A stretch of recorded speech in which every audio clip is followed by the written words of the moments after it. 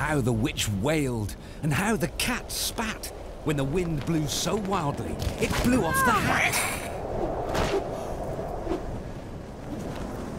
Down! Cried the witch, and they flew to the ground.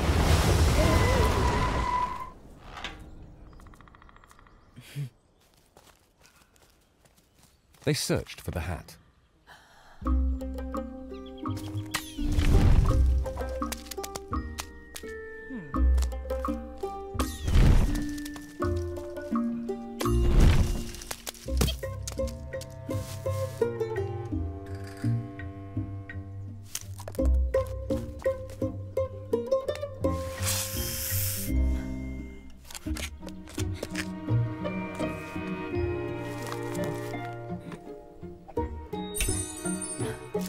But no hat could be found.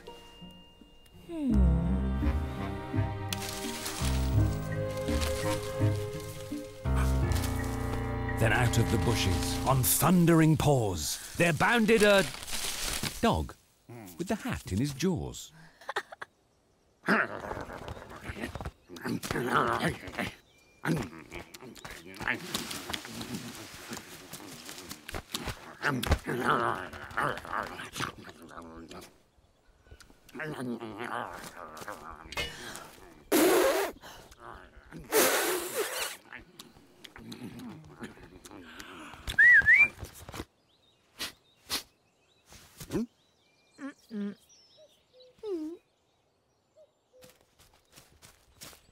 He dropped it politely.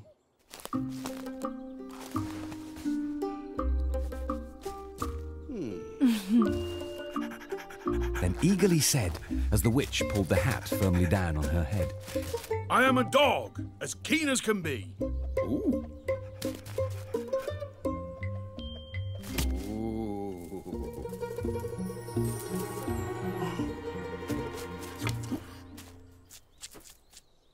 Is there room on the broom for a dog like me?